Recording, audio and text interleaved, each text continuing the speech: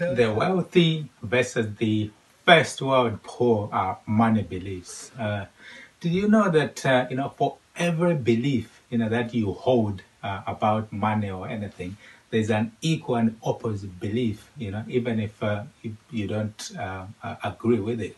So anything that you believe in, somebody else probably believes the opposite of that. So just wanted to share with you some of the money beliefs that people hold, and it'll be interesting to see which particular side of these beliefs you are assigned to, because that is quite a key as well to understand where you stand and where your mentality is. So look at this, for example. You need money to make money. Which side of belief is that? That is probably, the side of the poor belief. You need money to make money. But on the other side, the wealthy people, what do they believe in? You need ideas, you need energy, you need service in order to make money. The monetary system is evil, unfair, and corrupt.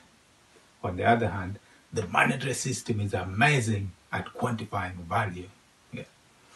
It's getting harder and harder to make money. It's getting easier and easier to make money. Debt is a bad thing.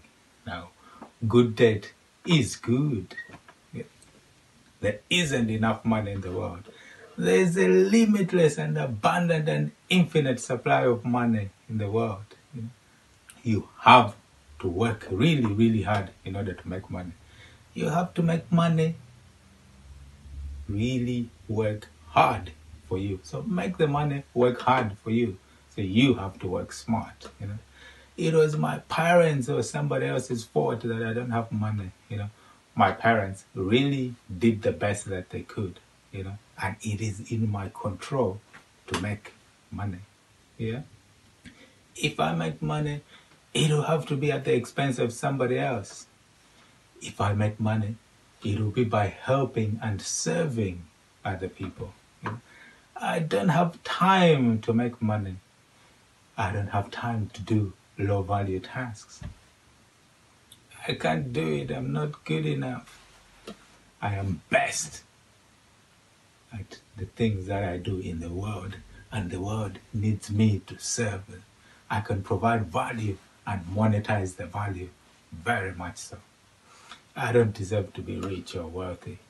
It's my destiny and my calling to make and share riches and money with people. I have to pay my bills, and at the end of the day, there's nothing left.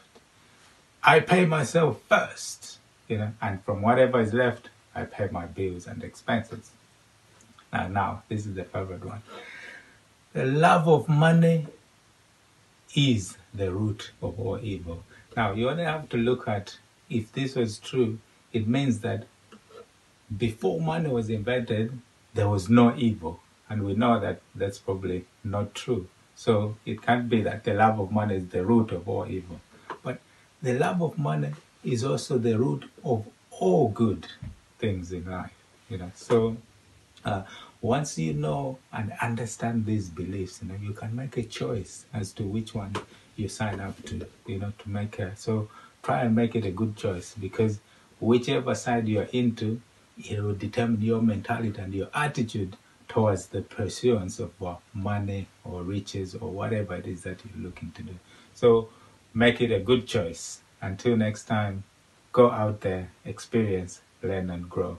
Cheerio.